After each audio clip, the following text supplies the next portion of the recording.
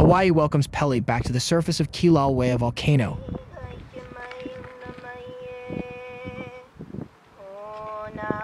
A Hawaiian oli sounds out into the night sky at Hawaii Volcanoes National Park, where a small crowd gathered overnight for a distant glimpse of the new eruption at the summit.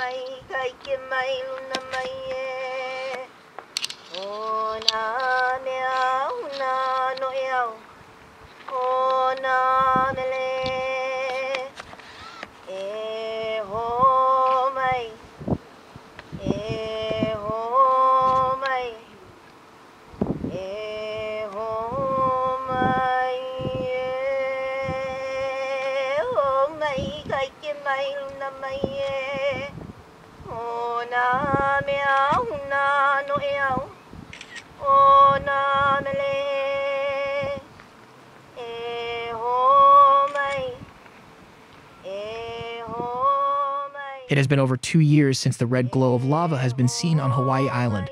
This time, the eruptive activity is confined to the summit caldera, and it has not threatened life or infrastructure. Just a warning to everybody that's here. If you start hearing cracking, hissing, exploding, you might want to head towards your cars. The start of the eruption was marked by a dramatic steam cloud. This steam cloud could be seen miles away from the summit of Mauna Kea. This video was captured through summit cameras by remote observer Lisa Wells using the Canada-France-Hawaii telescope. The steam column can be seen billowing up over the cloud tops. The glow from the eruption lights up the sky from below. Emergency officials said on Monday morning that the new eruption has stabilized. Here's the morning radio message from Hawaii County Civil Defense. This is a Civil Defense message. This is a local earthquake update for Monday, December 21st. The Hawaiian Volcano Observatory reports that the situation at the Halema'u crater of the Kilauea volcano has stabilized. The crater lake has evaporated and is slowly being replaced with a lava lake. The threat of ash fallout is very low, but is possible in the Ka'u and South Kona districts. Please visit the Hawaiian Volcano Observatory website for the latest information on the Kilauea volcano. You will be informed of any change in conditions that may affect your safety. Thank you for listening. This is your Hawaii County Civil Defense Agency. On Sunday night at approximately 9:30 p.m. Hawaiian time, and amidst a swarm of small earthquakes, a glow was seen within the summit crater. This webcam captured the moment that the eruption commenced. About an hour later, a magnitude 4.4 earthquake on the volcano's south flank shook the island. The area has been the site of over 30 earthquakes of a magnitude 4 or greater during the past 20 years.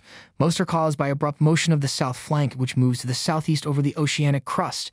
Widespread damage was not reported.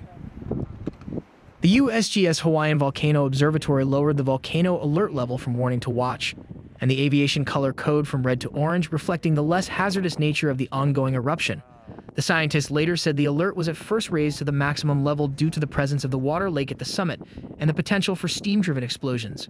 But the water lake has since boiled away, and the eruption is currently confined to the summit crater.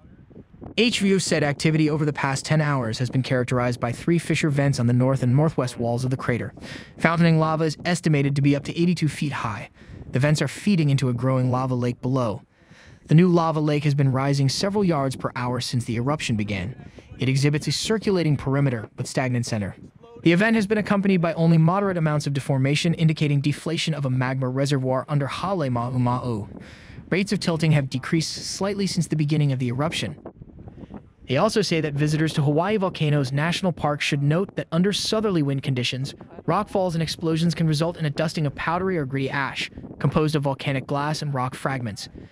These ash falls represent a minor hazard, but visitors should be aware that dustings of ash around the summit are possible. High levels of volcanic gas, rockfalls, explosions, and volcanic glass particles are the primary hazards of concern regarding this new activity.